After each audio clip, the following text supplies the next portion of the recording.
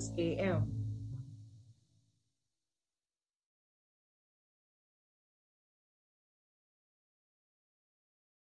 Good morning, everyone.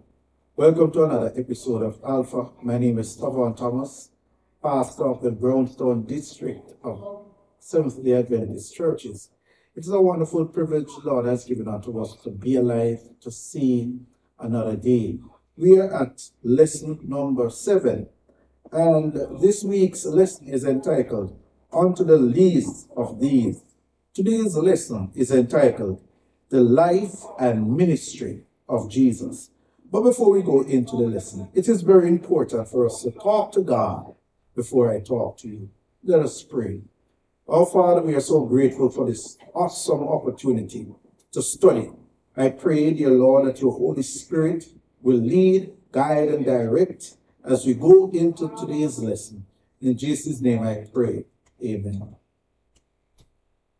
One text which would have outlined the ministry of Jesus is one that he would have read in Isaiah 61, verses 1 and 2, which states, The Spirit of the Lord is upon me, because the Lord hath anointed me to preach good tidings unto the meek.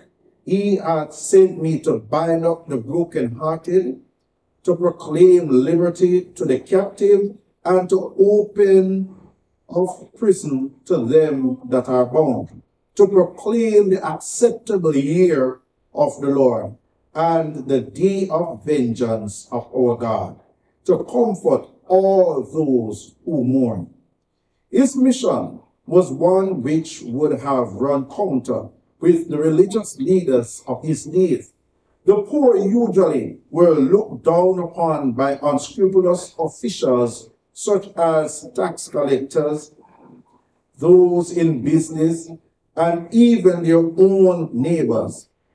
It is commonly was thought that poverty was a curse of God, and that their unfortunate condition must have been caused by themselves. With this mindset, few people had any concern for the poor and their unhappy plight. Yet Jesus loved the poor. He loved those who were brokenhearted. This was evident in his mission, as seen how Jesus answered the question that John the Baptist posed when the question was asked, Are you the one, or should we look for another? When he sent his followers to question Jesus. Ellen White would have stated this particular quote in the book Desire of Ages to outline the mission of Jesus Christ. She says, like the Savior's disciple, John the Baptist did not understand the nature of Christ's kingdom. He expected Jesus to take the throne of David. And as time passed and the Savior made no claim of kingly authority, John became perplexed and troubled. And this was why he sent his disciples to question Jesus while he was in prison. What Jesus did, he did not say anything to John. A matter of fact, he allowed John's disciples to watch him throughout the day and said to them, Go back to John. Tell John what you have seen. The blind would have received their sight. The sick were healed. He shared with John's disciples his mission, which was to take care of the least among us. And brothers and sisters, it is very important for each and every child of God to realize our mission and our mandate. That's why James chapter 1 verse 27 says, Pure and undefiled religion before God and the Father is this, to visit the orphans and the widows in their trouble, and to keep oneself unspotted from the world.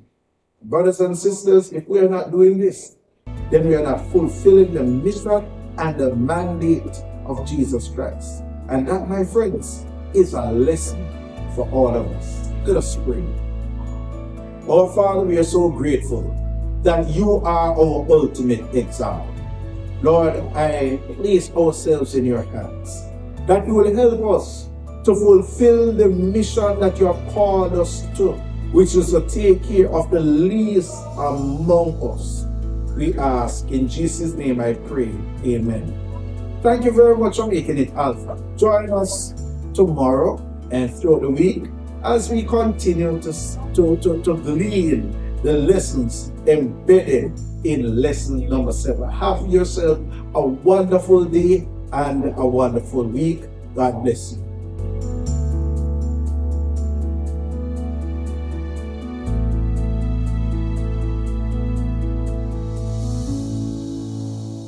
A lesson for all, daily at 6 a.m.